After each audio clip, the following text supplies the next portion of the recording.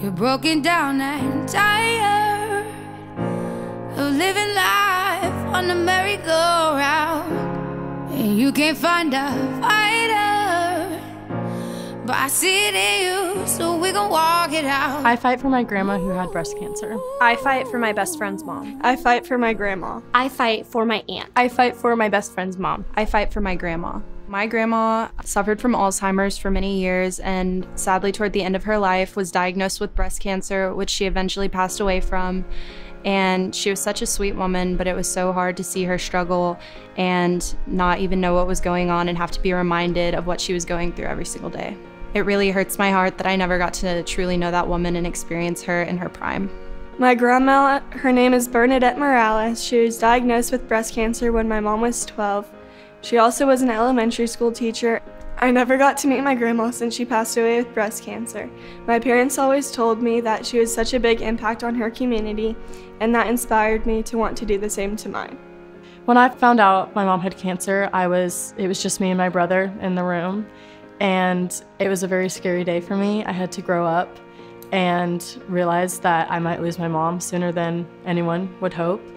While we were getting ready for recruitment last year, it was only a few months after my mom had passed, and I was able to come to this house and feel so safe and loved and welcomed. And I had a place where I could forget and also talk about it. My whole chapter knows about my mom and have been very supportive, and I've had girls check on me that we don't talk every day, and I've had girls that we talk every day, make sure that I'm okay every day still.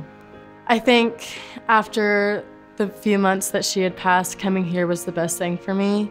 I got to get ready for a new class, and I got to do it with the girls that love me the most, and I wouldn't have gone anywhere else or done anything else.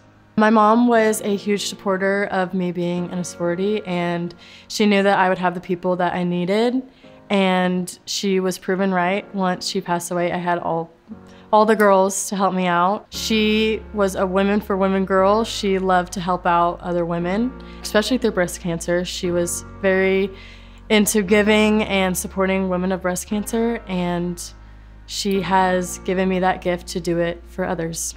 And I'll rise up, I'll rise like the day. I'll rise up, I'll rise unafraid. I'll rise up, and I do it 1,000 times again.